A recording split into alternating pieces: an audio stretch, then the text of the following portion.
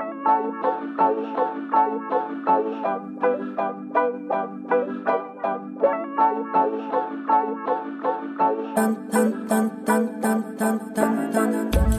you want to change the world? So do I. On this show, we meet artists whose work is doing just that. Welcome to Art Heals All Wounds. I'm your host, Pam Uzel.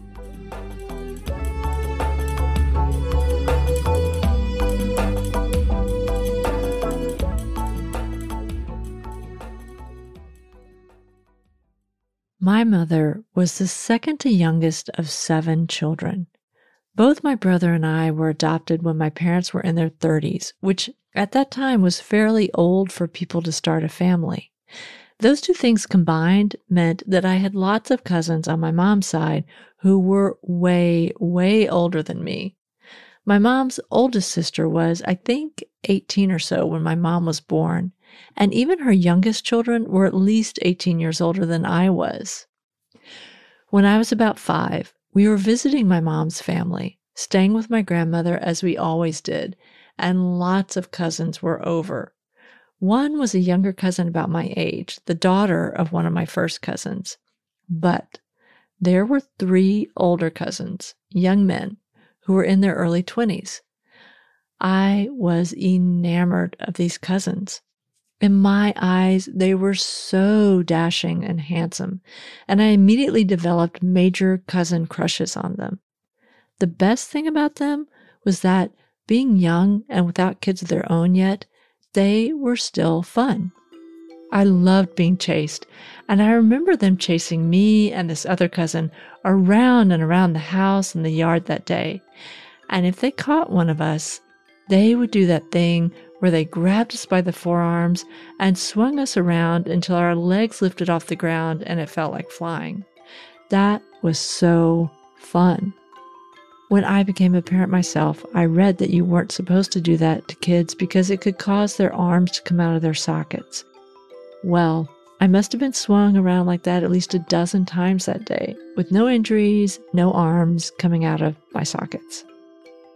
I don't know exactly when this next thing happened, but I was still young, like in elementary school. One day my mom told me that one of those cousins was going to prison. He had been arrested for dealing drugs. My parents brought my grandmother back to live with us to get her away from what they considered a bad environment, and I never saw any of those cousins again. And we never talked about the one that went to prison. It was as if he had been erased from our lives entirely. I just accepted it, and to be honest, I didn't think about him much anymore. At some point, when I was a teenager, my mom told me that he had died of a heroin overdose, and I just couldn't reconcile that in any way with the memory of this young guy who had swung me around and around and around that day. I haven't thought about this story for a long time until I began talking with the guest on today's episode. Rigo, 23, a painter, muralist, and activist, has undertaken collaborative art projects with some of America's political prisoners. In fact, talking with Rigo, 23 was what inspired me to do a mini-series on belonging this season. My cousin wasn't a political prisoner. I'm pretty sure that he went to prison for dealing marijuana. We closed the door on so many people on that side of the family after that, so I don't know when he began using heroin, but I've always imagined that it was after serving time. I wondered what it was like for him to cross that border from being outside to inside, then to outside again. The brilliance of Rigo, 23 is certainly in his artistic ability, but also in his compassion and empathy. His work asks us to remember those members of our community, of our families who are behind bars. Can we reimagine a justice system that doesn't rely so heavily on incarceration? And how do artists on either side of the divide of prison walls work in collaboration to help us to reimagine alternatives to mass incarceration? Rigo, 23 the sixth artist of the Agents of Belonging miniseries, is asking us to see these collaborative works and remember the person on the other side of the wall.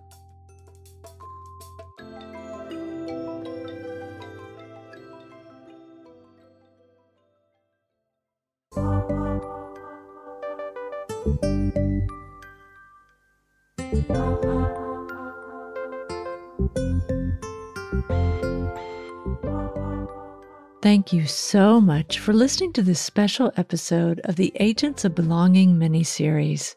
If you like what you're hearing, please follow us on your favorite listening app and share us with a friend.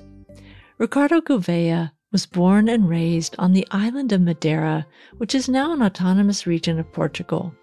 As a teenager, he came to California to live with relatives in the small town of Patterson in the San Joaquin Valley. Eventually, his cousin Frank invited him to come to San Francisco to live. After visiting local art schools, he applied to the San Francisco Art Institute. He also began calling himself Rigo, with various numbers indicating years afterward, beginning with Rigo 85 in 1985, and finally in 2003, adopting the name Rigo 23, which he's used ever since. There's so much I could talk to Rigo about in terms of his art career. If you've ever come to San Francisco and been enchanted by the murals in the Mission District, he's one of the founding artists behind the Clarion Mural Project. He's also the creator of many examples of pop art in San Francisco. But the piece of art that drew me to his story was his larger-than-life statue of political prisoner Leonard Peltier. Leonard Peltier is the longest-serving political prisoner in the United States. I'll provide links to more info on Leonard Peltier in the show notes if you haven't heard of his case. This statue of Leonard Peltier was based on a self-portrait done by Peltier from prison. I became interested, maybe a bit obsessed, with the story of the statue when it was stolen, then recovered last winter. I attended an exhibit last March called February 31st, which highlighted Rigo 23's collaborative work with the Angola 3. I left with so many questions I wanted to ask Rigo. I wanted to know more about his collaborations with those who are incarcerated. And I wanted to learn how these collaborative works absorb and redirect our attention to those who have been forgotten behind bars. Hi, Rigo. Thank you so much for being on Art Heals All Wounds. Can you start by telling us who you are and what you do? Certainly, Pam. It's great to be here with you and your listeners. My name is Rigo. I sign my artwork as Rigo 23. I'm originally from an island in the Atlantic called Madeira Island, which is geographically closest to Northern Africa, but culturally and politically is a Portuguese island. I recently saw your February 31st show at the Anglem Trumbull Gallery in San Francisco. And that's where I started really getting the idea of how much of your work is actually collaboration. And I think that that's how you describe a lot of your work as well. And can you talk just a little bit about what the February 31st show was? The February 31st refers to a point in space and time which is not available to us if we are to use only mainstream points of reference. In other words, we all know that the month of February is supposed to have either 28 or 29 days. If we look into that, and I know that's not what we are here to do, but the fact that every 4 years, that the number of days in the year has to be corrected and all that has to do with this patriarchal deviation from natural cycles that occur in nature. The fact that February is the shortest month of the year, and that in the United States, that month has been chosen as the African American History Month, is the result of a series of constructs that are inherently oppressive, namely women and people of African descent in this country. So the three individuals that became known as the Angola Three, with whom I've been collaborating over the last 2 decades, are the inspiration or the departure point for that exhibit. That exhibit is a bit of almost like a diaristic portrait of some of what has been going on in that 2-decade-long relationship with them. And the point that I was trying to make with the title is that when you are in the company of these men or in communication with them, which now Robert King is the only one who's still alive, the other two are sadly no longer here, that when you are with them, that February has 31 days, and that in fact every day is February 31st, because you are inhabiting a realm of possibility and aspiration and conquest, as it were, in the good sense of the word, meaning that we are able to go there, because they take us to the 31st day of February. Right. Well, I really want to unpack that a little bit because it's a really interesting concept. First of all, for people who don't know the other members of the Angola Three, can you name all three of them so everyone who's listening knows who we're talking about? And also, not to put this burden on you, but just briefly who they were and why they were imprisoned. The Angola Three the name Angola derives from the penal institution where they were confined to, Angola, Louisiana State Prison. And Angola refers to this culture geography in Africa, which is now the country of Angola. And it was a Portuguese colony for centuries. They became independent and sovereign in 1975. And these three men, they were organizers within prison. They fought for the betterment of conditions in prison, namely trying to prevent or disrupt the culture of sexual slavery that happened in the prison, but also advocating for a more humane treatment. They did not want, as they say, they did not want to beautify prison, but given that was the space, the situation they were confined to, they were determined to fight for their rights, even within an extreme context of deprivation. And there they were Herman Wallace, Albert Woodfox, and Robert King.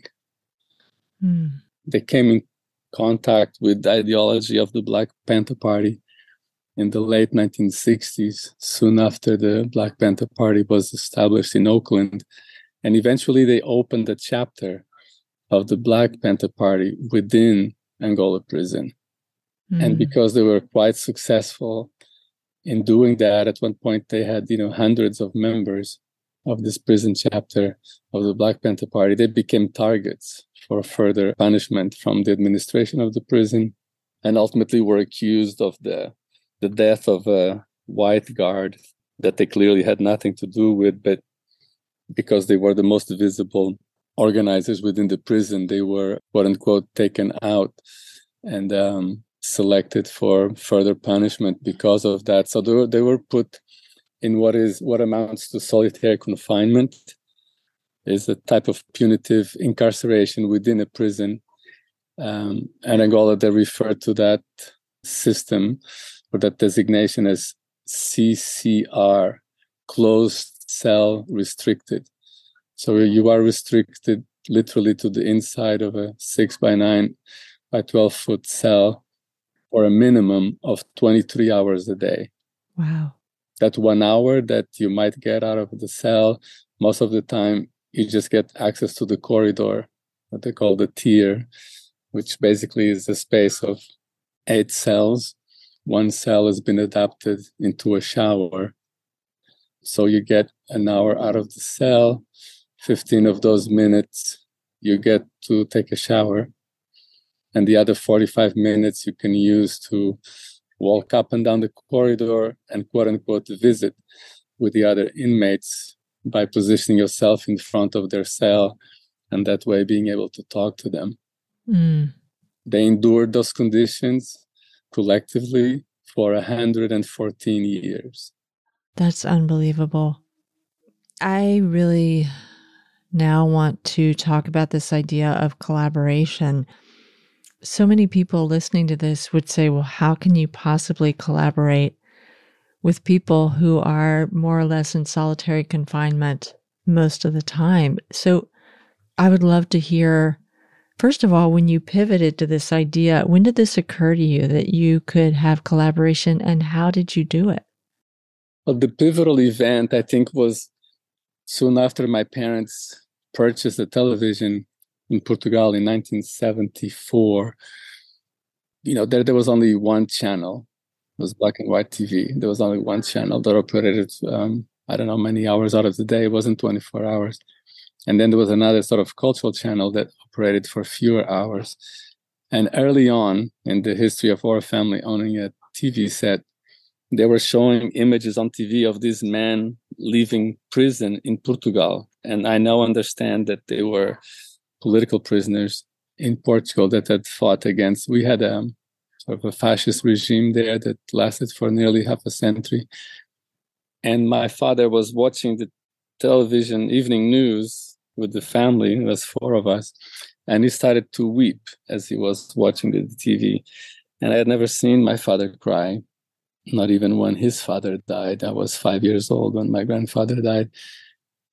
And my parents, of course, took me to the funeral, but I did not see my father crying then. And then I see him crying in front of the TV. And on the television, there's the image of this man with like long hair, kind of oily hair and beards. In other words, it didn't look anything like my father, who was a postal worker, very mainstream kind of guy. But I was completely dumbfounded to see him crying. So I turned to my mom, like for an explanation, and like this kind of helpless gaze. And she said, it's okay, just leave him alone. It's okay. That is okay. Just leave him alone. With the passing of the years, this had a profound impact on me. So when I moved to Lisbon to go to school, there were people who were incarcerated still for political reasons. This was in the mid-'80s. And my brother and I and a group of us went and visited them in prison. And when I come to California, living in San Francisco, going to art school, on the SF Weekly, a publication that no longer exists, I believe, there was a small article about Geronimo Gijaga, who was a member of the Black Panther Party and had been in prison in California for a very long time, and was considered by many to be a political prisoner. So I was taken aback and sort of shocked by this. Like, how could there be political prisoners in California? That, those things don't happen here. And that led to my making art tribute to Geronimo, and then eventually started corresponding with him. He was at Mule Creek State Prison. And this had a profound impact on me as well, just because in my estimation and de facto, these were sort of larger than life figures, individuals who were part of American history. And I had no idea that as a foreigner, as a kid, that I could write a letter and they would write me back. Right. So that led to an interest in other people who were in a similar situation, which eventually led me to the Angola tree. So I was aware of them not long before the first member was released, Robert King, and he was released on February 8th, 2001. He was released partially due to the efforts of a young person. He might even have still been a law student at the time in Berkeley, Scott Fleming, or he had just gotten his degree. And the case was so wrought with, procedural mistakes, and namely, like Robert King had been tried by a juror that was made entirely of white men, and that was a constitutional violation. So he was able to get a redress and was ultimately released. So I met Robert King a couple months after he was released, which was remarkable. He was released on February 8th, and I met him that April. Wow. And you can imagine having a pretty, sheltered lifestyle. Both my parents were postal workers, and we lived on a small island. very little crime, very little sort of violent crime. So incarceration on Madeira is probably counted in months, Right. So to meet someone that had spent 29 and a half years in solitary confinement, it just, tested my capacity to imagine a life different than my own. Right. And then encountering the person that I did in Robert King at that time, like the extent to which he appeared to be whole, and the absence of anger, the absence of desire for vengeance. Like, it was just, for me, it was like having access to potentially a really top-notch teacher, like master kind of. So I cling to that relationship without trying to impose myself, but I felt like I was also welcomed pretty close to him. So soon thereafter, we were traveling together. I invited him to come to Portugal, which he accepted. And we traveled to several countries. And basically, I just couldn't get enough of watching him interact with other people, listening to what he had to say. It was never a voyeuristic thing about life in prison. Robert King actually doesn't talk much about that. Mm-hmm. It was more about who he had been able to become and what his worldview was. I feel like something about that worldview must have shaped yours, and also this idea of becoming a collaborator with other political prisoners. Is that true? It is. Part of my attraction to come here was to sort of see firsthand, see for myself what life was truly here, because going back to that early stages of my parents having a TV before my family purchased a television, my father rented one for the weekend because it was kind of a sizable investment to buy the TV, and he wanted to make sure that it was a sound thing to do. So he rented a television for a weekend. We had a slumber party at my maternal grandmother's apartment. And when he turned the TV on, Bonanza came on, Cowboys and Indians. So just the reach of American pop culture really cannot be underestimated. And in a lot of like peripheral markets, what happens is like local broadcasters and whatnot, they purchase older output from the United States. So, 8-year-old boy in the 1970s by me watching a show from the 1950s, So I came here partially because I wanted to get a different perspective that I knew was not going to show up on the TV set over there. So meeting somebody like Robert King, it was a perspective on American life that was so far away from, quote unquote, the rat race, the mainstream, the main lane, right? Right. This notion that everybody is heading towards the same goal, that everybody wants the same thing, and that success is measured on who can get there faster. Right. The so-called rat race.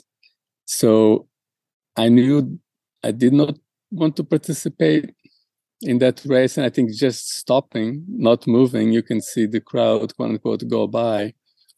And in that alone, you can learn a lot.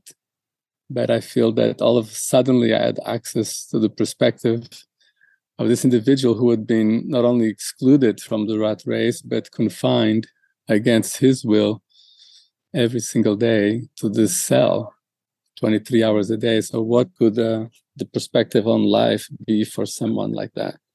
So that was, like staring at an abyss. It was like irresistible for me to try and learn from his perspective and what he had, the wisdom he and they had accumulated from that most unique of points. And, to my surprise, I came to realize that he appreciated the dialogue, One thing that I think is so important about your work is that it's showing a perspective that is hidden from so many mainstream Americans. You're amplifying something that either doesn't or may not occur to us because we're also seeing those 1950s reruns of Bonanza in a certain way. Right. I first started feeling compelled to reach out to you and ask you to come on the show and talk about your work because of the story that I read about the statue you'd made of Leonard Peltier. So I'm wondering if you can do two things. Tell the story of what happened with that statue, but then I want to go back and hear about how you met Leonard Peltier and your relationship with him. So would you mind telling the story? First of all, what is the statue of Leonard Peltier? So this statue is a collaboration of sorts, is again a unique take on the notion of collaboration because it's between two artists, because Leonard identifies as an artist as well. He paints from prison. Two artists that are in very different life circumstances and who actually cannot mingle, cannot spend time together physically. Mm-hmm. So there was one particular painting that Leonard made of himself, a self-portrait. He has done a few, but this one I found particularly striking because he depicted himself sitting on the floor of his cell, and his body position was very similar to Rodin's The Thinker, except that Rodin, depicts this, muscular, sort of epic male sitting on a pedestal, brooding. And Leonard portrays himself not on a pedestal, sitting on the floor. He's not naked, showing off his impeccable anatomy. He's wearing clothes that he didn't get to choose, prison-issued clothing. Mm-hmm. So he has this like yellow, orangey pants and a white shirt. And then on what would be the window on the cell, the bars have kind of melted away, and it depicts a hawk flying in the distance. And he says, my body might be in prison, but my spirit soars like an eagle, or soars like a hawk. So I was first, impressed by the painting, by the way he had chosen to depict himself. And then, just inhabiting public space, as I like to do, urban space, I couldn't help but notice the absence of the representation of contemporary Native American life in public statuary, mm-hmm. except for the, cigar store Indian chief, right, which is a racial stereotype, and it's an anonymous chief that's usually chained to some kind of public furniture at the store, so people won't steal the mm-hmm. statue.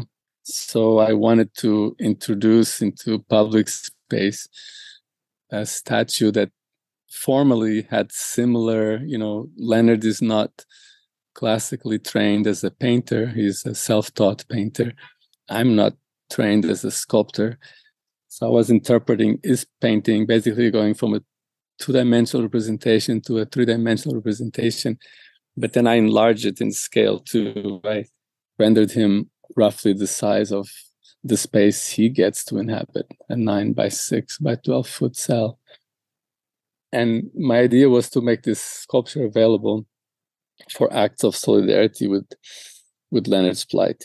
Leonard is known the world over for what it represents, which is the imprisonment of Native American grievances, or leadership that speaks of the collective grievances of these many different cultures that inhabit this geography.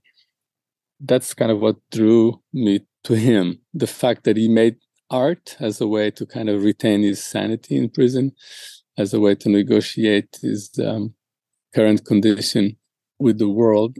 And I could say that in a way, that's also why I make art, or why a lot of artists make art, as a way to deal with this experience of, being a sentient being for a short period of time and having this vertigo of this possibility that you can make objects or things that can outlive you, or that people can interact with your impressions of life without having to interact with you personally, Right. So in a way, Leonard was making art for the very same reason that I make art, but under extremely different circumstances. He makes art with commissary issued materials, like pre-stretched little canvases of poor quality, and paints that are also the ones that he can get a hold of. And then for him to paint, he has to have access to, I imagine, occupation room. I don't know what they call it in prison. I know that he also made furniture. But yeah, it was again this idea of can art bring individuals that have very different life experiences together in the production of a common thing, a common entity, a common object, or a common moment. And initially, what I actually started doing was just plainly exhibiting Leonard's artwork. There was an exhibition in San Francisco at the De Young Museum in 1999, as the museum was getting ready to close, to be demolished, and the new building be built. And Glenn Helfand, a curator and thinker around contemporary art from the Bay Area, he organized this exhibition where he asked Bay Area artists to envision what's called museum pieces and envision what the museum could/should be like for the 21st century versus the 20th century. And the De Young is one of those institutions that has a collection that's organized by geographical areas. So they had quite a few Native American artifacts, but there were artifacts that are preserved and in a way extricated from the continuity of time, as if these cultures had existed, were very valuable, but at some point there's just a total disconnect. We don't know whether they still exist or not, what's happening with them, what they are doing, what are they striving for. Right. So there was basically a question I posited was, how can an institution of knowledge be so interested and value so much the past of a culture, yet seems so detached from the current condition of that same culture? So I suggested that the De Young Museum should have a whole other museum within that architecture called Tate Wikikwa Museum. And Tate Wikikwa in Lakota, I'm not pronouncing it correctly, but stands for the wind chases the sun. And that's a name that Leonard was given by Lakota elders. So my participation in that exhibition in 1999 was to create a museum that would be entirely dedicated to Leonard Peltier, his art and his life's plight. And that's where this started. This what evolved into this statue of Leonard Peltier. I mounted different iterations, different variations of that Tate Wikikwa Museum. And in 2011, at Syracuse University, the opportunity came up to do a sculpture as part of the exhibition. So that's when I first made a 3D version of the painting, and it was not freestanding. The sculpture was kind of protruding out of the wall, so it didn't have the back, just had from the shoulders forward. And I worked with 2 Korean American women students there that were in the ceramic department. So we got and fired clay and together did the feet, the forearms, the head, the portrait of Leonard, and the rest of the body was just made up with these haphazard materials. So that's how the statue began. And it was meant to be just temporary for that exhibit alone. But because it was in Syracuse, some of the visitors that came for the opening and included Oren Lyons, who was a great leader of the Iroquois Confederation of East Coast tribes. He was the first person that spoke at the United Nations General Assembly in December of 1991, when they decided, December of 1992 rather, when they decided that 1993 would be National Year of Indigenous People. So Oren Lyons came to the exhibit and he asked me what was going to happen to the sculpture afterwards. He said, we're just going to tear it down and He goes, "Oh no, you shouldn't do that. You should try and save it." Right. And when somebody like that says something like that, I really try to listen and to honor it. So from that moment, we tried to save it. We had to cut it into pieces so that it would fit through the door. And then it was assembled again at this small cultural center in the border with Canada, Niagara Falls, in a small community center there that was run by, well, within the larger community center, there was a Native American organization that Alan Jamieson ran. And we brought the sculpture there. So the sculpture was exhibited in a former classroom of this high school building that had now become the Niagara Cultural Arts Center. And we had to fit it through the window. So the sculpture had to be further cut into pieces and then reassembled inside. Wow. And Alan's son helped me do that. And so then that was the first time that the sculpture was fully freestanding and had a back. The skin parts were still rendered in clay, but the clay had dried and shrunk, so it had these very dramatic fissures, Mm-hmm. And Dennis Banks was one of the founders of the American Indian movement, came to the school and saw this sculpture. So I'm here in California, and I get an email from Alan, and there's Dennis Banks standing in front of the statue. I was like, oh my God.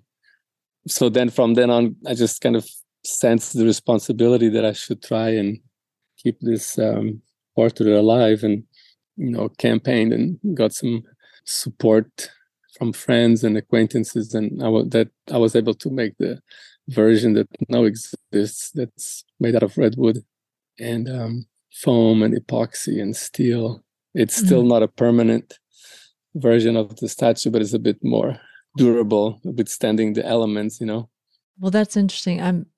I'm not sure we need to go deeply into this, but of course I'm wondering, well, what would constitute what's your vision for a more permanent version of the statue? A different material so that it could be somewhere and withstand the elements? Yes. So my dream vision for it is that the sculpture would be rendered in stone and tile. Yeah. And that it could exist somewhere there near Wounded Knee, where the events that led to Leonard's incarceration happened. Right. And that it could be, just a small part of contributing to a small economy of tourists, people that visit that area who are already sensitized to the relevance of the site. And that usually there's a small parking lot there where locals sell crafts and things like that to visitors. And I imagine if there was a big sculpture statue there was a bit of a landmark that most likely would generate these synergies where people could then be coexisting with it and selling their own artwork, their own crafts, their own way of preserving that memory and keeping that momentum going forward. Because as we know, the demands and concerns that they have they don't have an expiration date, and they're ongoing, because it has to do with safeguarding their culture, but also, Mother Earth, the environment, all of that. That's a beautiful thought. The one thing, though, that's fascinating about the statue and the version that it is now is that it's been so many places and so many people have been able to interact with it. So if you're tired of telling the story of what happened with this statue when it was here in Oakland, you don't have to, and I can just give a little preamble before we come on. I can try and sum it up. Okay. Yeah, as you mentioned, like, not only has the sculpture been several places, but then the feet of the sculpture have kind of taken a life of their own and been in even more places. And then there's a great number of people that have stood on the feet as a way of communing with Leonard, sort of as if the feet were broadcasting device, broadcasting station from which they send their good wishes and their positive energies to Leonard, and also try to feel, quote unquote, what it would be to walk on his shoes. So that has happened, and people including Angela Davis and Leonard Crawdog, some very distinguished and esteemed leaders, as well as people that I don't know their names. And at the last place that the sculpture was exhibited at, as such, was at the Richmond Art Center in the Bay Area. And Roberto Martinez was the young curator who had just started working there. He offered to help transport the statue back to Los Angeles, where I live, so that I could keep safeguarding it, storing it. They kept it at the Richmond Art Center for basically as long as they could, as long as it felt safe there. And Roberto, out of the kindness of his heart, offered to, instead of taking his own car to come visit his family over Christmas and New Year, he said he would drive the U-Haul and then fly back. And in the process of doing that, he loaded the sculpture onto the U-Haul. And just for logistical ease, instead of leaving the U-Haul parked by the Richmond Art Center, where it might have been safer, he parked it near where he lives, in Oakland, downtown Oakland, and got up the next morning with his girlfriend. They were going to drive together, 6 a.m, and he walked to where he had left the truck, and the truck was simply not there anymore. So, I texted Roberto, hey, is everything okay? He's like, actually, not really. And yeah, so, it's very stressful. He was riding his bicycle all over Oakland. Michelle was looking on social media, see if anybody might be any sightings of it. And to our surprise, they found that this woman, Oakland resident, posted on her Facebook that she had seen the truck, because there was let me backtrack there. Because the intent of the sculpture, as we've talked before, of the statue, is to contribute to call attention to Leonard's continued imprisonment and his continued separation from his family and his loved ones. He's now been there 47 years. He's in his late 70s. Wow. There's absolutely no reason, humane, legal, there's no reason whatsoever that he should continue in prison for another day. So any chance we can, we try and call attention to his continued plight. So when the statue got stolen, i.e. the U-Haul truck got stolen with the statue in it, Roberto and I got together, thought about it, like, well, let's use this opportunity to call attention to Leonard, So he contacted Channel 2 there in the Bay Area, and they were quite moved by the story. They came to speak with him, and he asked them, do you know about Peltier? Oh, no, actually, not really. So he provided them with a thumb drive with all this information about the case and information about the sculpture. And they actually did a remarkable news item on the fact that the statue had been stolen without using any degrading or further penalizing language towards Leonard. They described as a statue of a Native American activist, that the statue was beloved. And so it was a nice news article. And Brandy, this woman, she saw it on the news, and she took a note of the license plate of the U-Haul truck, and she was walking around her neighborhood, and she saw a big U-Haul truck that she thought fit the description. And then she went to see the license plate, and she called her husband, go see the printed version of the article, because I think this might be it. And he, in fact, confirmed that it was the right license plate. And in the middle of this process, turns out there were people inside the truck. Wow. And when she went around to see the front of the truck, there was people in it, and the truck took off. And she's in her 70s herself, I think late 70s. And she started literally running after this 26-foot U-Haul truck through downtown Oakland while she's on the phone with her husband and on the phone with the Oakland Police Department.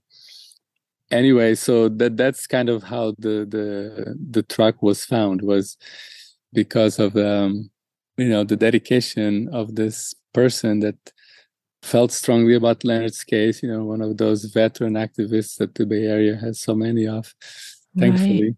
I just looked up on Instagram, and her name you have there is Darby. Darby. I knew I was saying it wrong. My apologies. Darby, Brady. But you have this wonderful photo of her standing on the feet from this statue. Right. So on her Facebook posts, there's a way of getting back to her, right? So Michelle, Roberta's companion, I said, could you reach out to her? Maybe she would be, willing to come, because once the U-Haul truck was found, we had to move the contents from that U-Haul truck to another U-Haul truck because that one was not in working order anymore.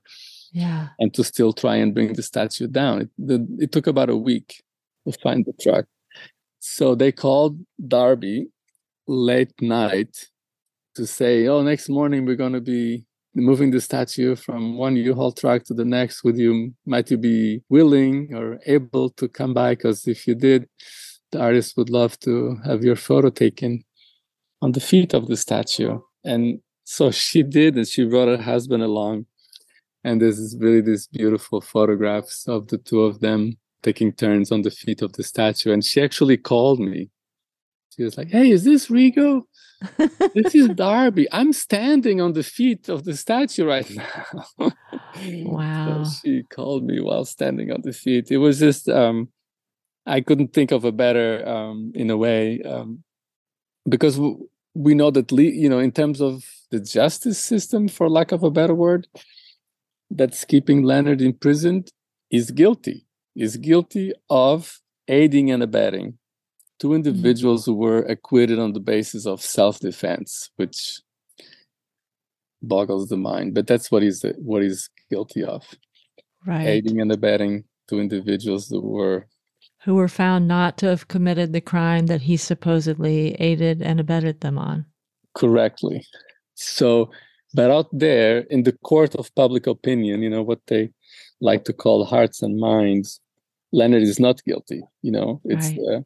The United States federal government establishment that is guilty of this continued disregard and undervaluing of indigenous life in this territory that they usurped. So it was remarkable to see that this one news article comes out on a local station in the Bay Area and causes an elder, female elder, to forget about her own safety or physical limitations and become some kind of superhero, right, chasing a U-Haul truck through downtown Oakland. So I thought it was that's what society thinks of Leonard. Right. And the police officer that came to take note of the occurrence, he would be described, I guess, as a white police officer. And he told Roberto that his beat partner was native, and that when he heard that this thing had been stolen, he was determined to find it. Partially, it's on behalf of his partner, Right. So here you have in a city where the relationship between the police department and the population is so tense, and there's so many grievances, that even a Oakland police officer, felt or knew that by helping finding this sculpture, that his beat partner, who's native, would have a higher appreciation of him, Right. So it was from this random citizen to a member of the police department. That's how they reacted upon the news, upon knowing that this statue had been inadvertently, I think, stolen. Right. Well, though, there's a little coda to this story as well that is one of the things that I haven't really synthesized yet, but that I kind of chew over a lot, in that you found the statue, but the hand was missing. And then a few days later, the hand was spotted in front of an encampment of someone who was unhoused. And correct.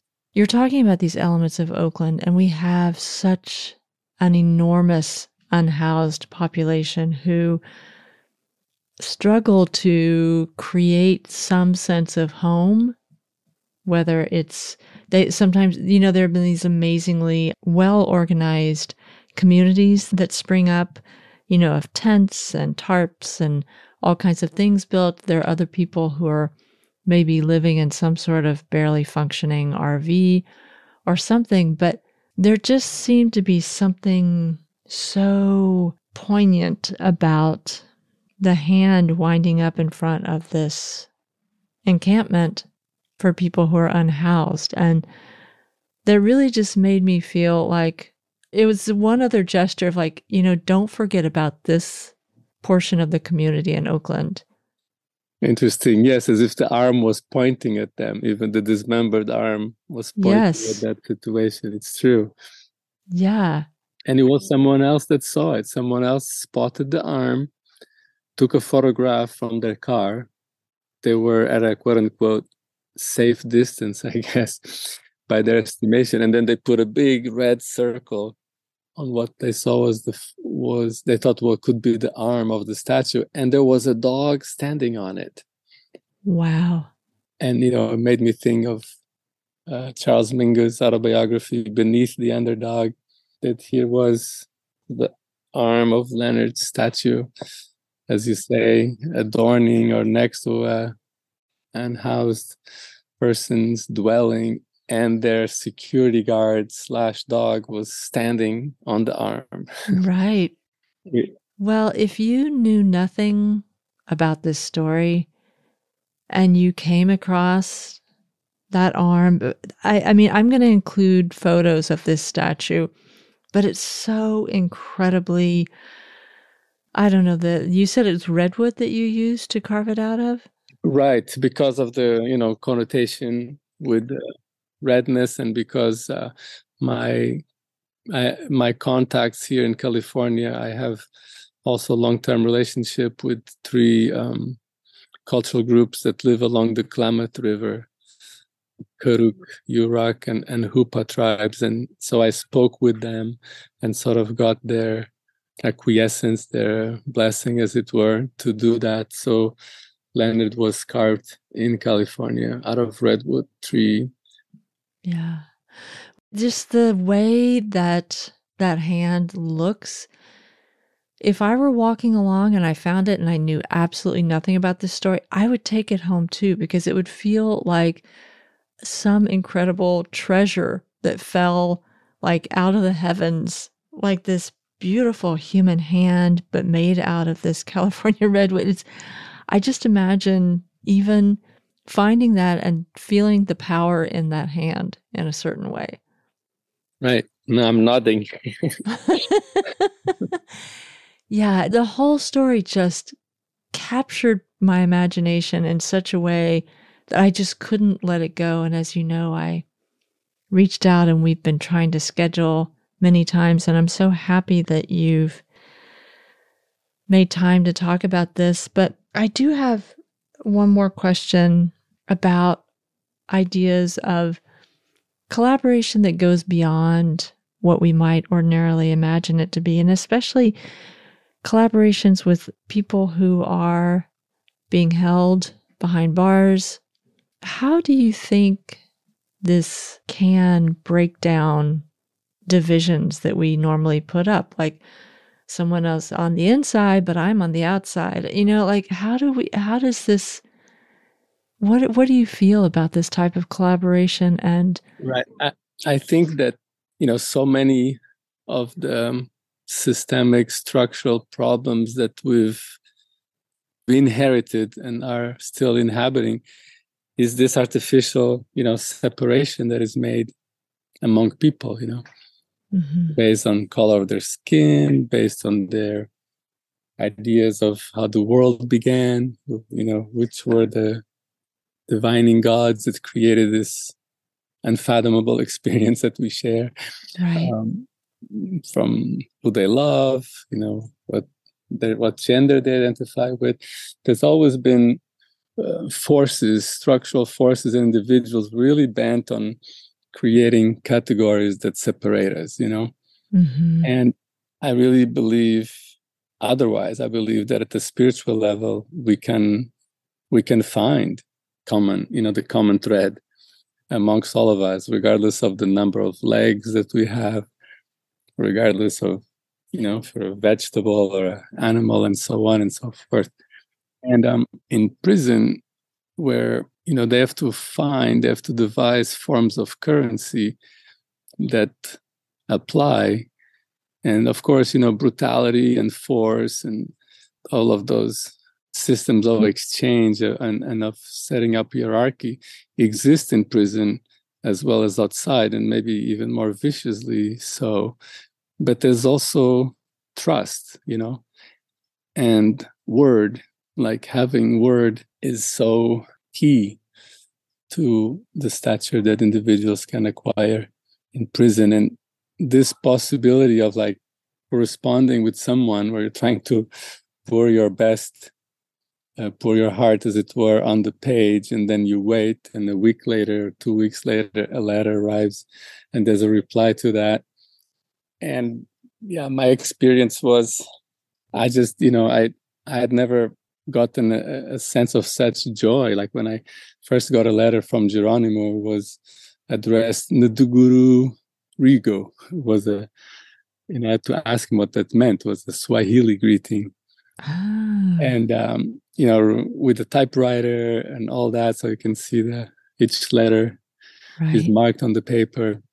So I think it is my experience with corresponding or collaborating with people who are in a position of being incarcerated. It is the incarcerated that leads the process, that says what cannot happen, what shouldn't happen, and so on and so forth. That possibility of trust and of anything, right? Co-speaking, collaborating, co-feeling, co-loving, co-envisioning, all of those, as you might have seen there at Anglin Trimble in one, Albert Woodfox Albert and Herman sent me a happy birthday card. This is something that I had nearly forgotten. And I'm going through my papers, I found it like, oh my God, it was, they send a happy birthday card from prison, which means that they had to circulate the envelope from cell to cell.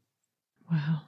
And in it, Albert said, distance only means that love and friendship have to travel faster.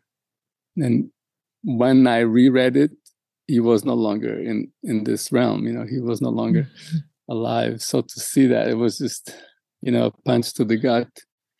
Yeah, like how we have the internet and we have instant messaging and we have so many ways of trying to erase distance via technology, but more often than not, they very quickly become a burden. You're getting all this message you didn't want, you're getting all this felicity, and to read that affirmed from where it was affirmed, and the conditions where that feeling was expressed from is just, anyway, yeah. So I recommend if people want to try and have a different kind of relationship with the communication over distance, that they find an individual, man or woman, that might be incarcerated for the wrong reasons.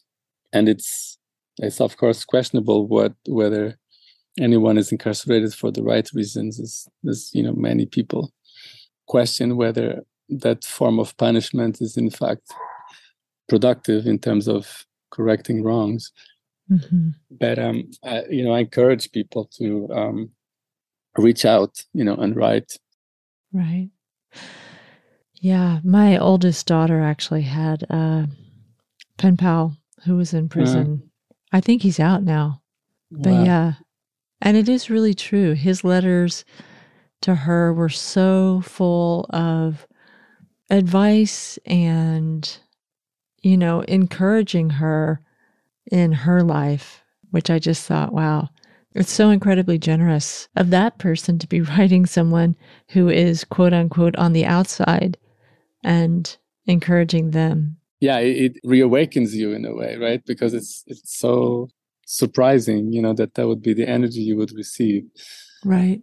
That it can sometimes can shake us out of our quotidian state, right? Of everything being more or less expectable, short of like some disaster. Yeah. Well, this has been so amazing to talk to you. And I'm wondering if you want to share with people who are listening where they can find out more about you and your work. So, I have a limited presence in terms of social media and things like that. But about a couple of years ago, I started an Instagram account, which is at Rigo23 Studio. So I don't post super often, but I'm trying to use that more as a tool to communicate with people and to be available for people to communicate with me. I also use email, which is rigo23studio@gmail.com. Right. And I want to encourage people just to Google you, because in preparing to reach out to you, that's what I did. And there's so many amazing interviews of you in different publications and so many opportunities to look at your work online as well. True. There are some things up there. And I don't take these things lightly. I really appreciated you reaching out to me, because I suspect that when people do that they are moved by the right reasons, because there's not many wrong reasons to reach out to me. That's great. Well, Rigo, thank you so much for being on the show. Thank you as well, Pam. And I love the title of your podcast. Oh, thank you. Didn't touch upon that, but I think that was foundational to our conversation, that art can have that power of healing divisions, trauma, mistrusts, many things like that. So appreciate you for all that you do and for reaching out. You're listening to Art Heals All Wounds.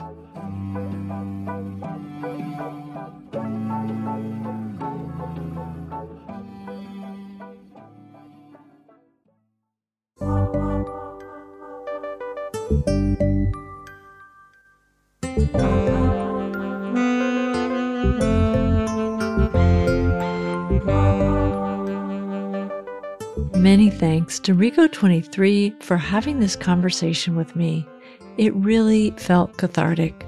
I was able to attend a presentation with Rigo23 and Robert King of the Angola 3, who is creating a center in the community of Algiers in New Orleans.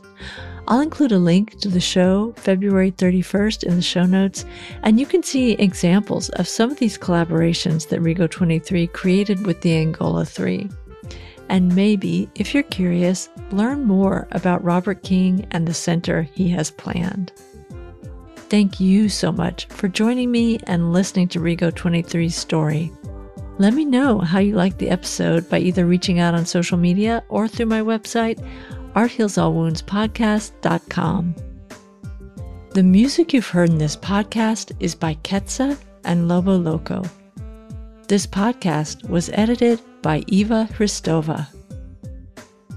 Art Heals All Wounds comes to you from Oakland, California, on unceded territory of the Choqueño Ohlone people.